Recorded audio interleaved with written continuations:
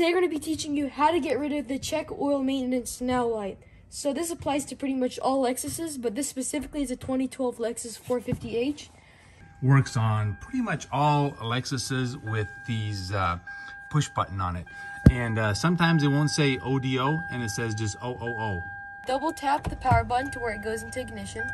While keeping your foot off the brake so you don't start the car. And then what you want to do is, there's this UDO button right here.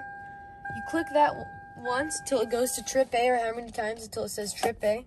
Yeah, it's got to say trip A. And what you want to do is you want to turn the power off again, and you want to start holding the UDO button. And while you're holding the UDO button, you have to be holding it the whole entire time, you double tap it on again, while still holding the UDO button. And see the 3 dots? Alright, so that's all the steps. Now you shouldn't see the light anymore, and see you in another video. Yes.